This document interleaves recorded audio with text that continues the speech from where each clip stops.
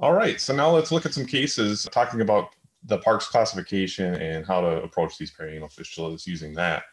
So on this case, we have, starting with our fat-saturated T2 series, as I always do, we see that there's some inflammation in this region surrounding the anus.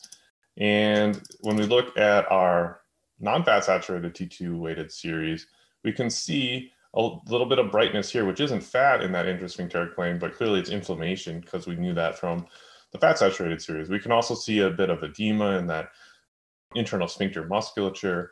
And importantly, we can see the external sphincter coursing anterior to that area of inflammation. So we need to follow that down, and we follow that down, and we follow it down, and we see that that external anal sphincter remains intact throughout that region. And so because this fistula never courses through that external sphincter, we believe that this is an intersphincteric fistula tract. Oftentimes, you aren't going to see perfectly the internal sphincter opening, but sometimes you can. And in this case, I think we can suggest that the internal sphincter opening is right here at the kind of anterior position.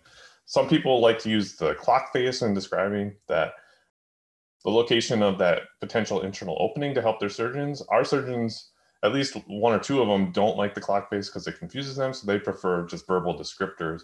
So for our case, we would read it as an anterior right-sided internal opening, and then an intersphincteric fistulous tract tracking in that location inferiorly, and exiting the skin right here near the anus itself.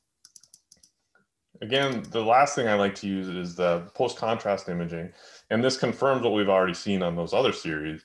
And in the post-contrast imaging, additionally, what we can see is the fistulous tract, but also we can see an area of kind of inflammation and spread in that intersphincteric plane. And oftentimes, we do see that that inflammation can spread a good deal within that intersphincteric plane.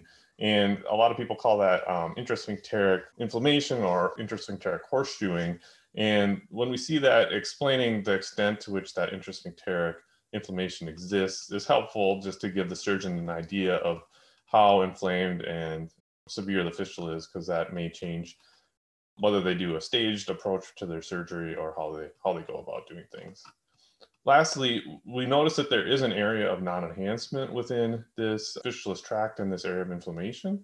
And I like to kind of measure how big that area of non-enhancement is, because all fistulous tracts may have a tiny bit of area of non-enhancement, but if it gets to be over 4 millimeters, I think that's a good cutoff to say that there's an actual abscess here. And I think in this case, measuring about 5 millimeters, there is a small intersphincteric abscess associated with this intersphincteric fistula.